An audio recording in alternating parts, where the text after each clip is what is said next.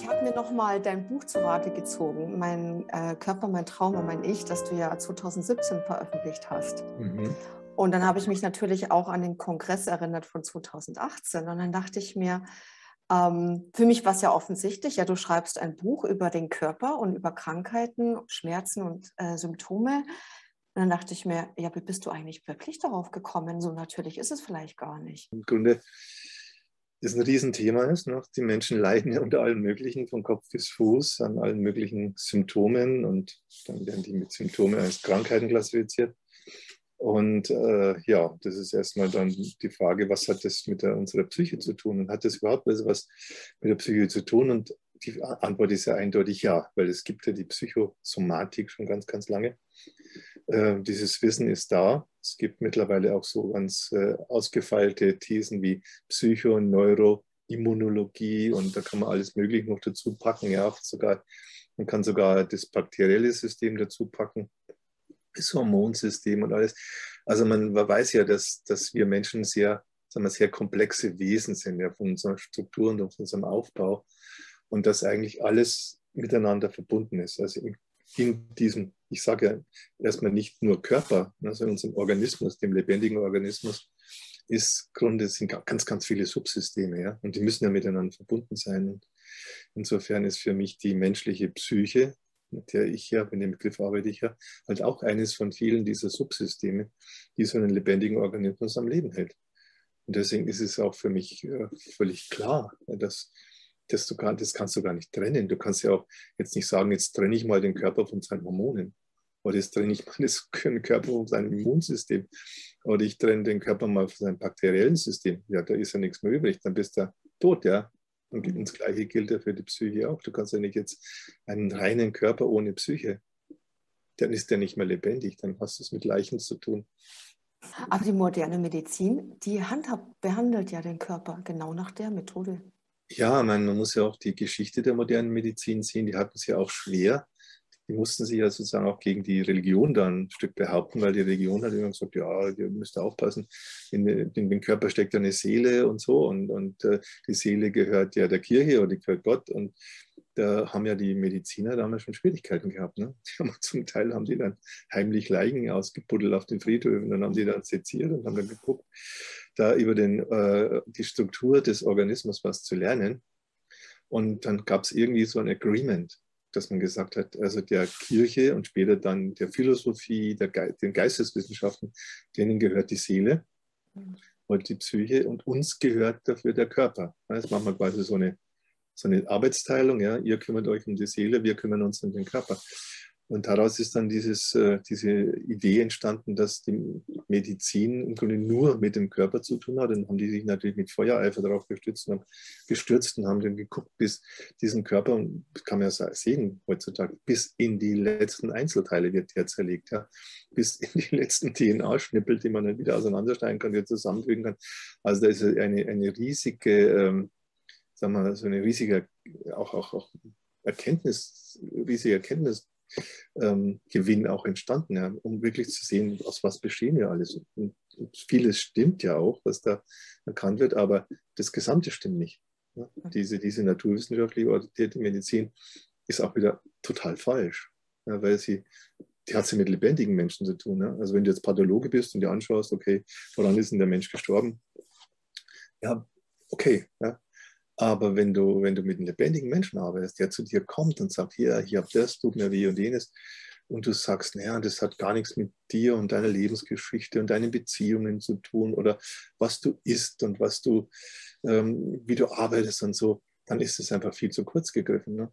Dann wird es also reduziert. Deswegen sprechen wir auch von diesem Reduktionismus der Medizin, die letztendlich uns Menschen dann wie eine Maschine sieht, die man zerlegen kann, auseinandersetzen kann, zusammensetzen kann, die man fast beliebig dann auch von außen manipulieren kann. Und damit sind wir eigentlich in einem Bereich angelangt, wo es unmenschlich wird. Also wo die moderne Medizin aus meiner Sicht, heißt ja Humanmedizin, aber eigentlich müssten wir dann bei vielen, was sie tun, sagen, Inhumanmedizin. Verstärkt die Medizin dann nicht auch bestehende Krankheiten oder zumindest Symptome, sodass sie dann chronisch werden? Ja, klar. Also vieles, es gibt ja den Gerd Reuters zum Beispiel, so einen, der sich auch mit der Medizin und Medizingeschichte beschäftigt, der sagt, 90% aller Todesfälle sind durch die Medizin verursacht, ja, aber durch das, was wie die Menschen behandeln, was sie ihnen für Medikamente geben, wie sie die Leute bestrahlen, ja, wie sie dann durch Operationen Infektionen erzeugen und so weiter. Also wir wissen es ja auch, dann viele Todesfälle in den Krankenhäusern entstehen dann auch durch Keime, ja, die man dann durch Antibiotika gar nicht mehr im Griff kriegt und so. Von daher ist es sehr, sehr gefährlich. Ja, du gehst ins Krankenhaus, kenne ich einige Fälle aus meiner Umgebung hier, wo was hieß, ja, der Mann kam ins Krankenhaus und so und dann wegen Herzproblemen, dann ist er auch an einer Sepsis gestorben. Ja. Hat sich also im Krankenhaus dann das eingefangen und ist daran letztlich gestorben. Also ja, also ist nicht so einfach. Ne? Auch die Mediziner, ne? die das dann zu versuchen und lernen, tun sie natürlich dann einerseits auch wieder schwer. Ne? Also schwer, wirklich Sachen in den Griff zu kriegen, versuchen dann alles Mögliche und hauen dann vielleicht noch ein Medikament, wenn noch ein Medikament drauf. Und dann, ja, dann hält es der Organismus irgendwann nicht mehr aus. Dessen Vermögen, ja, sich auch mit Giften umzugehen, ne? Unser Organismus ist ja unheimlich belastbar. Wenn man überlegt hat, was die Menschen da sich diesem Organismus alles antun, ja, was sie alles Gifte reinschütten, was sie bis hin zu Drogen und Medikamenten und was sie alles da reintun und schon schlechtes Essen und so. Und trotzdem schafft es der Körper wieder, dass er sich dann wieder selbst erhält, reguliert, dass die Leber wieder die ganzen Gifte raustut. Aber es hat halt auch seine Grenzen. Und dann kollabiert dann das System. Und ja, und dann kann man sagen, dann ist oft die Hilfe, die man dann noch gibt, ist eigentlich dann der Tropfen, der das fast zum Überlaufen bringt. Ja, ja, klar, weil dann werden natürlich auch viel mit Psychopharmaka und OPs auch gearbeitet. Und zwar das ist schon. ein eigenes Thema. Das ist ein eigenes Thema. Ne? Also das ist ja auch das, wo ich dann als allererstes mal darauf gestoßen bin. Früher habe ich nur gedacht, okay, dann sollen die Mediziner sich halt um den Körper kümmern. Ja, wenn jemand Herzprobleme hat, sollen sie halt das dann lösen. Aber sollen da bitte den Menschen mit den psychischen Problemen dann in Ruhe lassen und nicht auch noch behaupten, dass alle psychischen Probleme letztendlich organische Probleme wären. Also dass die quasi ihren Grund im Gehirnstoffwechsel oder was auch immer im Nervenstoffwechsel hätten und so. Aber das ist schon so, dass die Medizin da sehr totalitär ist. Also dass sie da beansprucht, sie weiß alles. Und sie hat quasi das Heilmittel für alles und selbst für psychische Krankheiten. Deswegen tun die ja auch nicht nur körperliche Krankheiten, das ist den Begriff der körperlichen Krankheiten verwenden, sondern sie verwenden auch den Begriff der psychischen Krankheit. Was ja auch schon fraglich ist, dass ich etwas, was ein Mensch Ängste hat und so, das als Krankheit diagnostiziere und als Krankheit betitle, weil ich mir damit quasi Zugriff verschaffe. Also die Medizin hat quasi im Krankheitsbegriff der Krankheit, die Krankheit, hat sie quasi ihre Legitimation sich geschaffen. Ich darf auch, ich habe auch das Recht dazu, wenn jemand krank ist, dann darf ich den behandeln. Ja? Aber dazu muss ja jetzt erstmal jemand als krank definieren. Du musst ihm jetzt wirklich sagen, deine Kopfschmerzen sind eine Krankheit. Und wenn du eine Krankheit hast, dann bin ich derjenige, der Experte, der Mediziner, der dir jetzt dann sagen kann, wie du wieder gesund wirst. Also dieser Krankheitsbegriff, das habe ich auch in meinem Buch Mein Körper, mein Trauma, mein Ich aufgegriffen. Dieser Krankheitsbegriff ist quasi wie der Schlüssel für die Medizin, um sich Zugriff auf den menschlichen Körper zu verschaffen. Und deswegen auch, wenn du jetzt den Menschen, der jetzt Ängste hat und so, als krank definierst, dann ist er per Definition dein Patient. Ja. Und dann darfst du ihn quasi auch behandeln. Und dann kannst du ihn quasi auch zum Beispiel mit Psychopharmaka dann behandeln und ihm dann ja, seinen Gehirnstoffwechsel manipulieren. Und damit hat die Medizin und die Pharmaindustrie ein unendliches Potenzial. Oh, das ist unendlich. Also wenn du das mal in die Köpfe der Leute gebracht hast, dass die nicht mehr selber für ihre Leiden zuständig sind, sondern jemand anders ist zuständig. Jemand anders ist der Experte und du bist eigentlich jemand, der keine Ahnung hat von nichts. Ja. Was ja auch gefördert wird durch diese lateinischen Begriffe, diese griechischen Begriffe, wo kein Mensch, der einen Arztbrief liest, der irgendwie irgendwas versteht, ja, der wird ja über dich dann diagnostiziert und so, mit 1000 Fremdworten. Und du hättest dieses und jenes und so. Und das verstehst du ja alles nicht. Und von daher denkst du, ja, ich habe keine Ahnung, was bei mir los ist. Ja. Aber das ist ja schon wieder ein Trick, sage ich. Dass du, das ist ein, sag ich mal, so machen es viele Experten oder sogenannte Experten, dass sie sagen, ich habe mein eigenes Fachjargon, ja, auch zum Beispiel Rechtsanwälte und so, da verstehst du ja nichts, wenn du heute ein Haus kaufst. Oder, da sind Begriffe drin, ja. Auflassungsvormerkungen, irgendwas. Die hast du vorher noch nie gehört, aber jetzt wird es dir vorgelesen, dann unterschreibst du irgendwann. Ja? Weil, und dadurch fühlst du dich halt auch inkompetent und bist auch insofern auch den Experten, kann man sagen, ausgeliefert. Du bist deren Goodwill ausgeliefert. Du musst dann, ja gut, die werden schon gut mit mir meinen, es wird schon richtig sein, wenn die dir so sagen. Also von daher bleibt ja gar nichts anderes übrig, als erstmal diesen Experten zu vertrauen. Und dass die mit ihrer Kunstsprache, die sie haben, dann anscheinend schon richtig liegen und genau wissen, was da los ist. Aber de facto, wenn man es sich mal genauer anschaut, ist es teilweise nur hohles Gerede. Ja? Also hin und her jonglieren mit Begriffen, ja? Die alle letztendlich auch, was dann auch, wenn man auf die Ursachenanalysen geht, alle so in der Oberfläche bleiben, beschreiben bleiben. Weil, verstehst du, hast Kopfschmerzen, ja? Jetzt, was ist jetzt gewonnen, wenn einer sagt, du hättest Migräne XY? Ist doch erstmal nichts gewonnen, aber es klingt erstmal so, als wäre jetzt das schon ein Fortschritt in der Erkenntnis. Ja? Ist es aber nicht. Oder jemand ist müde und niedergeschlagen und sagt, der hat eine Depression. Aber Depression heißt ja lateinisch nichts anderes als niedergeschlagen sein. Ne? Aber wenn man jetzt sagt, der hat jetzt eine Depression, dann denkt man, ja, das ist ja aber jetzt interessant, der hat jetzt eine Krankheit. Obwohl das nichts, der Begriff selber nichts sagt. Also gerade auch im Bereich der psychischen Terminologie, einer psychischen Krankheit, Schizophrenie. Was soll das denn sein? Bipolare Störung, was soll das denn sein? Ja? Also in den Begriffen, die sagen eigentlich nichts aus, die sind noch nicht mal gut beschreibend, wenn man es jetzt von der diagnostischen Seite sieht, aber sie erheben jemand in den Status von Experten. Der weiß dann Bescheid und du bist dann derjenige, der nicht Bescheid weiß. Du bist der Patient. Ja, du bist der Pati, heißt ja auch Leiden vom Lateinischen. Du bist letztlich reduziert auf das, dass du ein leidender Mensch, der sein Leiden jetzt kommt und dann kommst du zu jemandem, der Experte ist und der nimmt dir dein Leiden dann ab. Ja, so ungefähr. Der rettet dich. Der rettet dich, genau. Der ist mein Retter. So wie man das früher ja von der Religion auch gedacht hat. Ne? Ich habe ein Leiden, dann gehe ich nach Altötting oder Wemding oder wo immer so bekannte Wallfahrtsorte sind hier in Bayern und dann bringst du dein Leiden vor, tust eine Votivtafel oder irgendwas hin oder irgendeine Gabe geben und dann hoffst du, dass dir dein Leiden dann abgenommen wird von einer höheren Macht. Ja. Und da hat sich jetzt, würde ich mal sagen, vom Grundprinzip gar nicht so furchtbar viel geändert. Du gehst jetzt nicht mehr nach Altötting, sondern du gehst in die beste Klinik, die es vielleicht gibt, weil du das leisten kannst. Da hast du den Chefarztbehandlung und dann gibst du dort sozusagen an, ja, was alles dein Leiden ist und dann hoffst du halt, dass der dir von deinem Leiden erlöst. Ja. Und ich muss mir weiter keine Gedanken machen, wo die Ursachen liegen.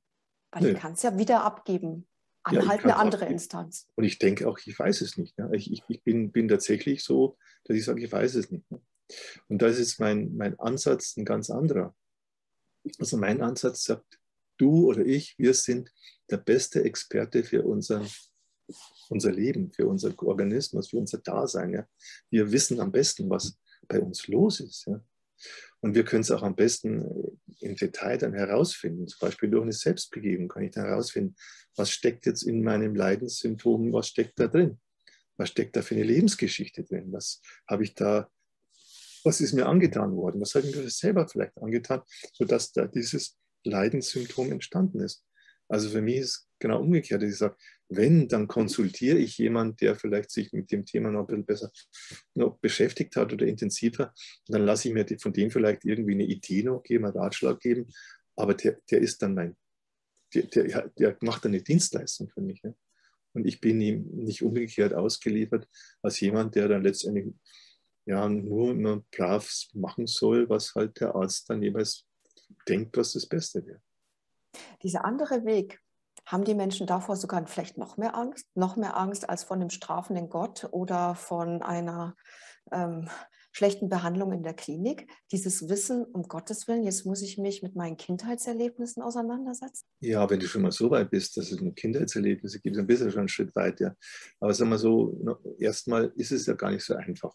Es ist ja gar nicht so einfach, du hast jetzt irgendeinen Zahnschmerz, du hast einen Kopfschmerz, du hast einen Bauchschmerz. Es ist gar nicht so einfach, jetzt dem auf die Spur zu kommen. Ja. Manches ist offensichtlich, ich habe meinen Kopf angehaut, ich habe gestern was Schlechtes gegessen, ich habe zu viel Rotwein getrunken und so weiter. Also solche einfachen Sachen, die funktionieren noch.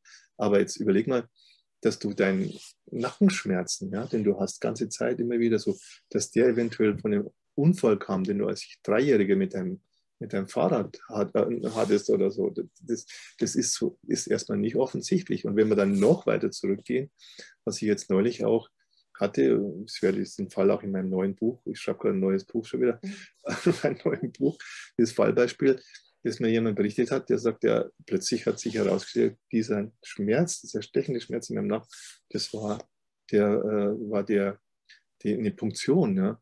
Eine Punktion, weil meine Eltern Angst gehabt haben, dass ich behindert bin. Da haben die ganz spät noch in der Schwangerschaft, haben die noch eine Punktion gemacht und haben mich dann getroffen. Ja. Und das war plötzlich in der Selbstbegegnung war das für diese Frau, das war eine Frau, war das dann plötzlich klar. Und dadurch hat sich das Symptom auch wieder verbessert. Das ist ja auch immer das Spannende, dass diese Symptome, wenn du nur an der Oberfläche bleibst und wenn du nur das Symptom wegmachen willst und bekämpfen willst, ohne dass du seine Botschaft verstehst, was es dir letztlich sagen will, dass du das sozusagen noch verschlimmerst, die Situation noch verschlimmerst, die Spaltung vertiefst, die Spaltung zwischen deinem traumatisierten Anteil und deinen Überlebensanteil noch tiefer machst und damit, ja, und dann, wenn du vielleicht auch ein Symptom, wenn du es wegoperierst, wegbestrahlst, chemisch irgendwie vernichten versuchst, dann ist aber das Problem nicht gelöst. Ne? Dann ist dein Trauma, von dem das zum Beispiel herkommt, dieses Symptom, ist damit nicht ausgelöscht, sondern du hast erstmal nur die Information vernichtet, die dir dein traumatisierter Anteil schickt. Also muss dein traumatisierter Anteil sich später was Neues überlegen, wie er wieder auf sich aufmerksam macht.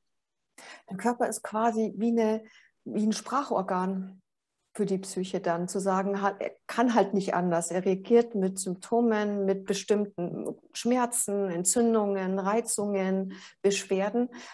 Kann halt nicht sagen, hallo, das war damals und damals ist dir das passiert, also muss er es ja anders ausdrücken. Ja, deswegen ist es ein wesentlicher Kernsatz der IoPT, auch ein Heilungssatz der IoPT, wenn ich sage, ich höre auf die Sprache meines Körpers.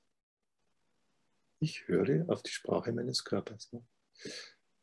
Das ist etwas sehr Persönliches, ja. Also da nimmst du dich ernst. Weil wenn du jetzt diese Sprache ignorierst, dann ist es auch irgendwas, wo du dich selber nicht ernst nimmst, wo du von dir selbst wegläufst, wo du letztendlich auch in den Kampf gegen dich selber gehst. Ja. Auch solche Begriffe wie Kampf den Krebs, Kampf diesen und jenen, Kampf den Virus, so jetzt wie hier wieder. Das ist immer so ein Kampf gegen sich selber. Ja, da wird auch schnell die Kriegssprache auch gewählt dabei, was ja auch ganz spannend ist. Ja. Krieg, Strategie, Etappenziele, die man erreichen müsste und so. Und das ist, ja, letztendlich ist das ist ja auch vielleicht das Traurige an uns Menschen, dass wir Menschen uns letztlich selbst zerstören. Also niemand kann uns besser zerstören als wir selber. Ja. Und deswegen. Du sagst auch immer so schön, es heißt nicht, ich habe einen Körper, sondern ich bin ein Körper. Oh ja, das ist ein fortgeschrittener Gedanke. Ja. Also wenn ich denn schon mal sagen kann und dann merke, wie der stimmt, ja, statt zu sagen, ich habe einen Körper, ja. Ich bin mein Körper, ich bin Körper, oder sogar das Nein noch weglassen, ich bin Körper. Und nicht zu sagen, ich bin die Krankheit, wie es oft ist, ja, ich bin depressiv oder ich bin schizophren oder ich bin, weiß ich nicht, alkoholsüchtig. Das ist komplett verkehrt rum, auch von der Sprache wieder. Ja, die Sprache, das spielt eine ganz große Rolle. Und ich kann mich noch gut erinnern, als ich vor vielen Jahren mal mit einem Mann, habe ich eine Einzelarbeit gemacht und der hatte dann auch irgendwo, ich weiß gar nicht mehr, welche Krankheitssymptome, ich habe das in Symbiose und Autonomie in dem Buch dann als Beispiel genommen. Und wo der dann zu mir, also ich habe mich dann in Resonanz gestellt mit dem, was er als Krankheit bezeichnet hat. Und dann kam der zu mir und dann hat er mich so angesprochen, du weißt ja was, ich bin keine Krankheit. Und ich will auch nicht, dass du mich als Krankheit ansprichst. Ich bin richtig sauer geworden, dass der mich, als dieser innere Anteil von ihm, ein kleiner Junge, dass der mich als Krankheit da bezeichnet hat. Da kann ich mich noch an eine ganz frühe Aufstellung, damals hieß es ja noch Aufstellung, erinnern, als du noch in der Schwere Reiterstraße warst. Ganz zu Anfang, als ich angefangen hatte, und da war eine Gruppensitzung und jemand, ich glaube, da ging es um Alkoholprobleme oder dergleichen. Und ich wurde dafür genommen und ich habe mich gefühlt wie der einzige Freund, den der Mann hatte. Also ich war so der Einzige, der überhaupt noch da war und der ihm Stütze geben konnte. Ich wusste in der Rolle, es ist nicht wirklich richtig. Also passt nicht so ganz so. Ist nicht so optimal, aber es war wirklich, naja, ist ja gerade keiner da und ja, dann gehe ich wenigstens zu ihm hin, ja, und bin zumindest für diesen Moment eine Stütze. Ja. Genau. Ja, man kann es so grundsätzlich kann man sagen, dass sich in diesen ganzen körperlichen Symptomen und psychischen Symptomen drückt sich irgendwie der Widerstreit zwischen den traumatisierten Anteilen und den Überlebensstrategien aus. Ne? Die fechten miteinander, die kämpfen miteinander. Und wie wenn das Symptom der Kompromiss ist in diesem Kampf. Also nicht einerseits drückt sich das Trauma aus, der traumatisierte Anteil, aber gleichzeitig machen die Überlebensstrategien ihn stumm oder lassen ihn nicht wirklich hochkommen und sich ausdrücken. Also das ist so, deswegen tut man mal gut dran, sich die Frage zu stellen, welcher Konflikt zwischen meiner Verletzung, meinem Trauma und meinen Überlebensstrategien drückt sich jeweils in diesem Symptom aus. Und ich finde, man kann da selber auch am Anfang, auch wenn es nicht die Lösung ist, aber schon mal mit dem Symptom selber anfangen. Weil es macht einen Unterschied aus, ob ich was am Auge habe oder am Ellenbogen zum Beispiel, auf der Haut oder in den inneren Organen. Nehmen wir mal die Augen, weil ich trage ja auch eine Brille, bin super stark kurzsichtig. Abgesehen davon, dass die Herren Optiker meine Dioptrienzahl erhöht hatten, ohne Notwendigkeit. Also das ist die eine Seite der Medaille. Und die andere Seite ist natürlich, weil tatsächlich ein Psychotrauma dahinter steckt. Ja. Aber bei den Augen ist es halt auch, was kann ich nicht sehen oder was musste ich mit ansehen? Oder bei den Ohren, was kann ich nicht hören oder was musste ich mit anhören zum Beispiel, ja. Oder was war zu laut, wenn zum Beispiel die Eltern ständig geschrien oder gestritten haben und dergleichen, ja. Also man kann dann schon, oder am Herzen, wo bin ich am Herzen verletzt oder was ging mir zu Herzen, ja. Zumindest kann man da einen kleinen Schritt in die Richtung gehen, ja, ohne gleich das ganze Bild zu erfassen und ohne gleich alles vielleicht zu negieren, aber dass man vielleicht mit diesen kleinen Sprachen und der Symbolsprache anfängt, vielleicht hier die ersten Babyschritte zu gehen, ja, wenn man vielleicht noch Angst hat vor der Psychotraumatherapie. Ja, ja ein Beispiel, was gerade Angst anschließen, ich habe hier auch hier so Entzündung, Gerstenkorn oder was ich da entwickelt habe in den letzten Tagen. Da habe ich mir auch gedacht, Mensch, was muss ich ja mal gucken, was ist da? Und dann habe ich für mich so eine kleine Arbeit gemacht, so ich und dieses Symptom. Und dann beim Ich bin ich ganz voller Liebe gewesen für dieses Symptom und war irgendwie so, ja, und so war richtig schön da. Und dann habe ich das Symptom dann, das war so eine kleine Schachfigur, habe ich in die Hand genommen und versucht, was da ist. Und da war jetzt nichts Dramatisches im Sinne von, da ist jemand auf mich ärgerlich oder sonst was. Und ich habe nur gesagt, sag mir doch bitte, was passt nicht. Ja? Und dann kam so letztlich die Botschaft, du sitzt zu lange vorm Computer. Bis in letzter Zeit. Zu lange, ja, weil ich mache viele Online-Geschichten und auch Vorlesungen online und dann schreibe ich gerade das neue Buch, ja, wo ich auch da den Ehrgeiz entwickelt habe, da jetzt irgendwie möglichst schnell was aufs Papier zu bringen. Und ja, seitdem habe ich jetzt auch gesagt, okay, ich verstehe jetzt die Botschaft und ich höre drauf und schon ist es besser geworden. Ja, ich hatte zum Beispiel jetzt in einem anderen Bereich, ich hatte auf einmal ganz starke Menstruationsblutungen bekommen. Ja, weil ich mir nicht sicher bin, komme ich jetzt in die Wechseljahre, sind es Vorboten, ja oder nein? Und ich hatte immer die vollen 7 Tage und auch immer viel. Und auf einmal hatte ich, also es ist nur noch aus mir rausgeflossen, wirklich. Und quasi wie 2 Perioden hintereinander und auch noch Zwischenblutungen, ja. Und dann habe ich mir das auch angeschaut, weil ich einfach einen Eisenmangel bekommen habe. Und wie gesagt, es ist so viel Blut verloren habe. Ja, und dann ich dachte, es würde ein anderes Thema kommen, aber es kam das Geburtsthema, weil ich per Kaiserschnitt geholt worden bin. Okay. Und dieser Kampf zwischen mir, meiner Mutter, die mich eh nicht wollte und auch nicht mitgemacht hatte, und den Ärzten, die mich gewaltsam halt holen wollten vor meinem Termin. Und ich war noch gar nicht fertig und meine Mutter, die halt auch beim Geburtsprozess nicht geholfen hat. Ja, Riesenkonflikt. Total stark, ja. Und dabei hatte ich mir das Thema zum Beispiel schon angeschaut, das Geburtsthema. Also es ist nicht das allererste Mal. Und dachte wirklich, es würde auf einen ganz anderen Bereich hindeuten. Und dann kam das wieder hoch. Ja, zum einen kann man so sagen, also gerade wenn so massivere, auch so körperliche Symptomatiken sind die oft von mehreren Ereignissen, können die auch sozusagen determiniert sein. Also da mehrere Ursachen dann auch dazu zusammenwirken. Und zum anderen, klar, da muss man rankommen. Da muss man irgendwie drankommen. Ja. Und ich denke, mit der Selbstbegegnungsmethode haben wir so ein tolles Tool mittlerweile. Ja. Also kannst du wirklich sehr, sehr relativ schnell auch da drankommen. Und ich nutze es ganz weitlich für mich, immer wenn irgendwas ist. Ich bin schon ewig nicht mehr beim Arzt gewesen. Ist auch nämlich nochmal so ein Thema, richtig, ja.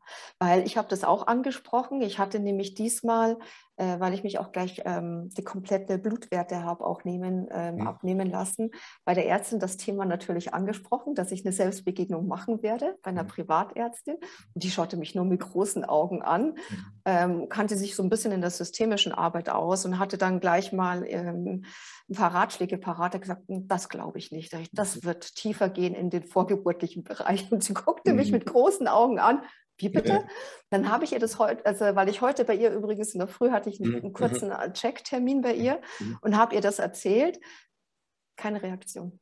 Das könnte nichts mit anfangen. Ne? Das gefährdet natürlich auch ihre Sicherheit, die sie haben und ihre Expertise. Ne? Deswegen machen sie dann eher dicht und wollen es dann am liebsten gar nicht hören.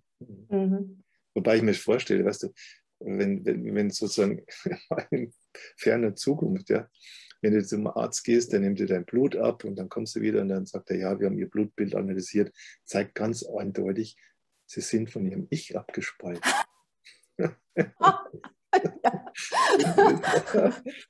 Stell dir das vor, das würden die als Diagnose sagen, tun Sie was, damit Sie wieder zu Ihrem Ich kommen und Ihr Ich wieder aktivieren. Das wäre schön. Das wäre doch schön. Ja, das würde ich mir auch wünschen. Ja. Übrigens, was ich auch noch ansprechen wollte bei Kindern, ja, Mandel- und Polypen-OPs waren ja noch zu deiner und zu meiner Generation ganz groß in Mode. Gott sei Dank hat das total abgenommen, ja. Ist nur noch in den seltensten Fällen der Fall. Aber ich hatte das letztens auch bei einer Klientin, das ging um das Thema Darm. Und dann kam die Mandel-OP raus. Mit einem Arzt, der sehr selbstherrlich war, sehr selbstsicher und einfach wusste, wie es funktioniert, auf gut Deutsch. Und das Mädchen war komplett überrumpelt in dem Alter und dann hang das sie hat das Wort Darm genommen, warum sie Darmprobleme hatte, hang das da unten fest. Okay. Konnte sich das ausdrücken, okay. Ja. Ja. Na, ich kann mich auch noch erinnern, ich war mein Blinddarmverdacht war ich dann, zumindest nur Verdacht, da haben sie eben nichts gemacht an mir. Haben mir noch eine Spritze gegeben, wo ich dann Durchfall bekommen habe, aber das Bauchweh war dann irgendwann vorbei. Aber ich lag zusammen mit einem Jungen im Zimmer, dem sie die Mandeln rausgeknipst haben und so, wow, furchtbar, ja. Ich habe so Glück gehabt, dass mir das dann nicht passiert ist. Ne?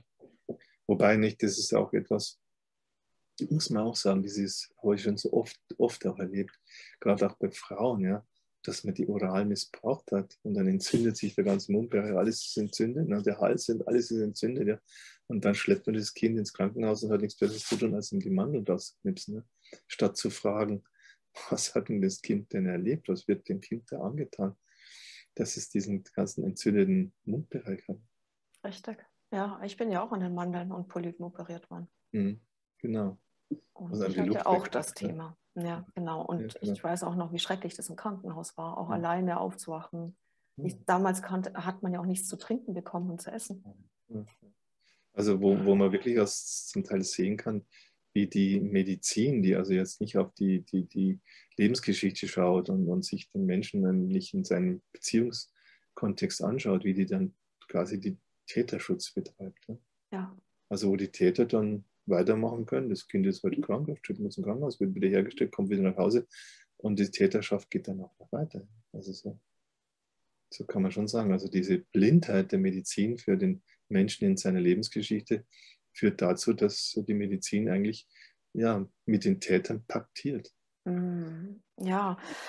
Ja, nicht nur die Medizin. Ich habe das jetzt auch gerade weil ich ja auch Schulbegleitung mache bei den Kindern in der Schule, wie viele Psychopharmaka bekommen, weil sie unruhig sind im Unterricht. Leicht aufstehen, rumlaufen, nicht ganz dabei sind. Es sind die sowieso belastet durch die ganze Corona-Zeit, was massiv auf die Kinder einwirkt. Und was ich sehe mit auch Wissen der Lehrer, dass das okay ist, dass die Kinder Psychopharmaka bekommen, Antidepressiva und dergleichen. Ist das furchtbar.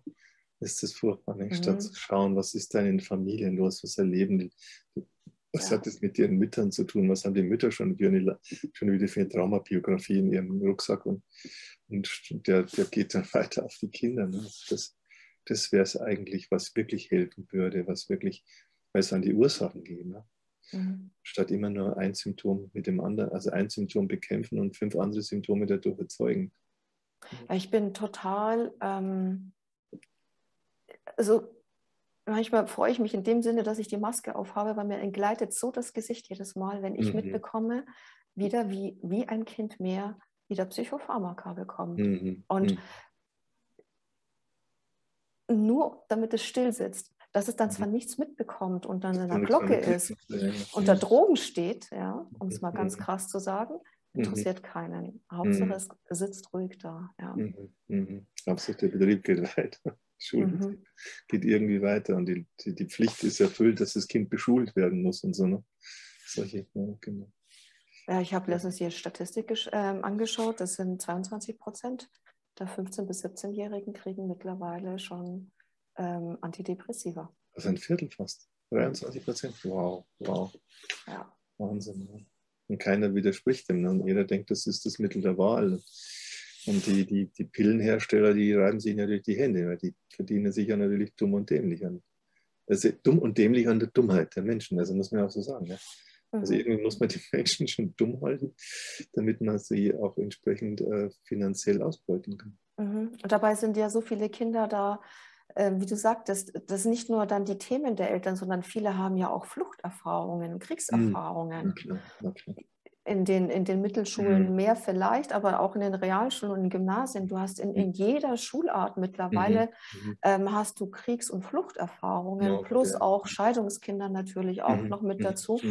Also das Potenzial ist ja endlos. Und dann und ich bin wirklich entsetzt, dass keiner Alarm schlägt. Und das immer nur heißt, naja, wenn die Ärzte das so machen, ist das wohl vollkommen in Ordnung. Keiner spricht über Trauma. Ne? Also Trauma ist das meist tabuisierte Thema, obwohl es das eigentlich das größte Thema wäre. Ne? Da müsste man sagen, Trauma ist eine Pandemie. Ja? Trauma ist weltweit das, was am meisten den Menschen schadet, am meisten krank macht, am meisten Todesfälle erzeugt. Da redet aber keiner drüber. Ne? Das Offensichtliche, das ist eigentlich auch das Paradoxe, dass das, was am offensichtlichsten ist, ne? Dass durch so viel Gewalt und so die Menschen dann psychisch, körperlich auch zerstört werden. Darüber redet keiner. Und dann deswegen braucht man ja auch so Ablenkungsgeschichten jetzt wieder wie den Virus und so. Das wäre das große Problem, was doch gar kein Problem ist. Ja? Also um damit das eigentliche Problem zu kaschieren. Naja, damit kann man die Marktzahlen noch weiter nach oben ziehen. Rein statistisch gesehen ist doch praktisch. Haben wir noch mehr Kranke. Genau, muss am besten. Jetzt im Moment, das ist ja der Gipfel, den wir gerade erleben. Ne? Es gibt gar keine Gesunden mehr. Jeder ist krank definiert. Ja. Jeder ist potenziell infiziert oder potenziell infizierbar oder kann andere infektiös für andere. Also mit diesem Gedanken, ja, dass das potenziell so sein könnte, ja, definierst du jeden Menschen als krank, keiner ist mehr gesund. Und damit definierst du jeden als behandlungsbedürftig wieder. Ja. Und jeder muss jetzt diese Spritze nehmen. Ist nach dieser Logik ja ganz, nach der Logik ist es logisch, ja. Ja, Aber ja. dass die ganze Logik völliger Unsinn ist, ein Schwachsinn ist, und das muss man erstmal begreifen, dass das eigentlich nur dazu da ist, um Geschäfte zu machen. Je mehr die Leute als krank definieren, ist auch bei diesen diagnostischen Manualen für psychische Störungen. Die haben wir mit so einem kleinen Büchern angefangen.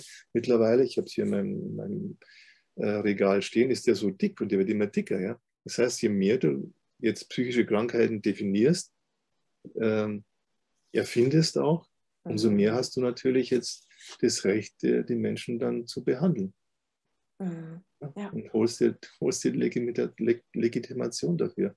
Ja, Sie haben jetzt eine Trauerstörung. Also okay, jetzt können Sie auch Psychopharmaka gegen Trauer oder zu lange Trauer und so. Also das ist ja fast, würde ich sagen, ein Moloch. Ja. Dieses ganze Denken in Krankheiten ist ein riesiger Moloch, der die Menschen auffrisst letztendlich und dann die Gesellschaft auffrisst. Ja. Es gibt so ein Theaterstück von einem französischen Autor, der das beschrieben hat, wie er so ein geschäftstüchtiger Arzt irgendwo in der Schweiz, in so St. Moritz, in den Dörfern da, es geschafft hat, die Hälfte der Leute ihnen einzureden, dass sie krank sind, ja, dass sie Behandlung brauchen, dass sie im Bett liegen brauchen. Dann hat er sich überlegt, wie er das hinkriegt, dass jetzt nicht alle dann im Bett liegen, weil es braucht nur welche, die den Kranken versorgen. Hat er dann alles durchgerechnet, durchkalkuliert, was der einzelne Hof, wenn es vom Bauern über, wie viel es bringt, wie viel dieser Hof wert ist, dass er dann abzahlen kann an Geld und so. Also das sind ganz vor 100 Jahren, ja. 1923, dieses Theaterstück, das hat mir jemand geschickt zur jetzigen Zeit. Das vor 100 Jahren hat jetzt genau auf den Punkt gebracht. Ja. Ja. Du musst den Menschen einreden, dass sie krank sind, um dich dann als der Retter aufzuspielen, der sich wieder gesund macht. Und dann hat es hat letztendlich nur noch praktische Grenzen. Ja? Also wie kannst du das System noch irgendwie am Laufen erhalten, obwohl du alle als krank definierst und auch krank machst mit deinen Behandlungen? Wie kannst du das Gesamtsystem noch irgendwie im Leben halten? Und dann ist natürlich die Bevölkerungsexplosion praktisch. Dann kriege ich ja immer mehr potenzielle Käufer und Kunden und Kranke. Das ist doch super. Ja, klar, mit jedem Kind, das auf die Welt kommt, habe ich schon wieder jemanden, den ich 25 Mal impfen darf. Genau. Das ist genial. Aber also, darum, wenn man es jetzt wirklich von der BWLer-Seite betrachtet, super. Ja. Ein Marktpotenzial ohne Ende, ein Kundenpotenzial, besser geht es gar nicht. Und das denke ich mir, dass also nicht der einzelne Arzt hat so seine Praxis, hat seine Unkosten, und die muss er irgendwie abbezahlen. Natürlich will der dann auch möglichst viel Umsatz machen und so. Das ist das eine, aber das Wirkliche sind dann, dadurch, dass dann Konzerne entstanden sind, Großkonzerne mit Tausenden von Mitarbeitern, die permanent gucken, wie sie Umsatz erzeugen können, da sitzen die zusammen in den Konferenzen und denken, was hat ein Marktpotenzial, womit können wir, ne? Viagra zum Beispiel, alle Männer brauchen das oder so, ne? Zum Beispiel. Oder Blutdrucksenker oder Lipidsenker oder was es da alles gibt, möglichst groß. Und jetzt haben sie mit diesem Viruszeug, haben sie das natürlich genial gelöst. Jeder auf der ganzen Welt. Alle sind krank, jetzt muss ich alle impfen, 2-mal, 3-mal, jedes Jahr, nochmal und so. Das ist eine Perpetuum mobile Geldmaschine. So. Ja. Und ich denke mir, das haben sich Leute so schon ausgedacht, auch in ihren Konferenzen und haben sich das irgendwie dann schon zurechtgelegt, wie man das dann macht. Ja. Nochmal auf körperliche Symptome auch zurückzukommen. Das wird ja auch in der ICD-10-Klassifizierung oder beziehungsweise als Holy Seven wird es ja auch bezeichnet. So ein paar von den chronischen Krankheiten, die angeblich nicht geheilt werden können, wie Neurodermitis oder wie Colitis ulcerosa und dergleichen, Schilddrüse auch. Aber wir sehen ja immer wieder in den Arbeiten bei dir, dass das dem überhaupt nicht so ist. Also. Genau. weil du gerade die Schilddrüse erwähnst, nicht? Da gab es ja bei unserem Kongress 2020 die Arbeit von der Maria Makarenko aus aus Bukarest. Ich habe es jetzt auch nochmal aufbereitet für mein neues Buch, wo sie das gezeigt hat. Ja? Also dass durch die OPT-Behandlungen, dass da diese Marker, auch die biologischen Marker für die Schilddrüse, diese Entzündungswerte, dass sie zurückgegangen sind. Ja? Und das wusste ich vorher auch nicht, dass es so eine, für das es dafür, auch die Medizin sagt, das können wir nicht heilen. Ne? Können wir nur rausschneiden und so. Und sie hat es nachgewiesen in der Kontrollgruppen- und Experimentalgruppenstudie hat sie nachgewiesen, dass sich durch die IoPT diese Entzündungswerte signifikant dann senken lassen. Ja, und wir kennen ja auch die Beate Thiessen aus Schleswig-Holstein, die ja auch Colitis ulcerosa hat und die das auch dank der IoPT durch einen ganz, ganz langen Weg und dann vor einigen Jahren kam die IoPT dazu, dadurch auch das heilen konnte. Es geht natürlich nie ganz weg. Wenn Stress kommt, kommt es leichter nach oben, ja, oder in dem Fall, wenn man sich selber verlässt, wenn man nicht mehr auf sich hört. Wenn du nicht mehr bei dir bist, wenn du wieder in Spaltung gehst, wenn du dich in Ich-Spaltung gehst und so, dann so verlässt du deinen Körper, lässt du deinen Körper im Stich. Heißt letztendlich, du lässt deine traumatisierten Anteile im Stich. Ja? Und die fühlen sich dann von dir im Stich gelassen, allein gelassen und die brauchen deine Zuwendung. Und so wie ich heute auch das mit dem Auge gemacht habe. Das war für mich so ein kleiner Anteil. Und der braucht einfach Zuwendung. Und wenn er diese Zuwendung bekommt, dann fühlt er sich gut und dann weiß er auch, du hörst auf ihn und du tust dich entsprechend dann auch anders verhalten. Ja.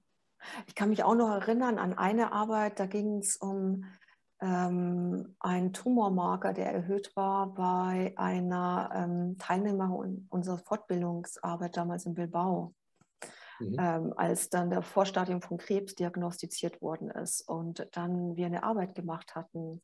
Und ich weiß noch, wie der Tumormarker damals auf einem Stuhl stand und sich ganz groß und ganz wichtig gefühlt hat. Ich weiß nicht mehr, welcher Anteil ich war. Doch, stimmt, sie hatte noch etwas und es war, glaube ich, Zyste gewesen. Ja, genau, das war ich. Und ich wusste immer nur, komm runter. Sag mal, musst du dich jetzt so groß aufspielen? Komm doch erst mal runter und lass uns sprechen, ja. Und dann stellt sie sich auch wieder raus, dass es ein vorgeburtliches Thema war. Ja, und das ist natürlich eine Spezialität von unserer IoPT, dass wir da hinkommen, dass wir so weit zurückkommen, so bis an wirklich an Ursprünge dessen, wo innerhalb dieser Entwicklung von diesem Organismus da eine traumatische Erfahrung war und das nach wie vor dann sich an irgendeiner Körperstelle dann so Ausdruck bringt. Ja. Und das können wir schon sehr froh sein. Ja. Und wie gesagt, ich nutze das für mich jeden Tag, wenn irgendwas ist, nutze ich das für mich und ich kann es auch nur jedem empfehlen, dass er den Weg wählt, ja, bevor er da irgendwelche riskanten Dinge macht und den eigenen Körper vielleicht durch die Maßnahmen, die er dann ergreift, dann nochmal traumatisiert.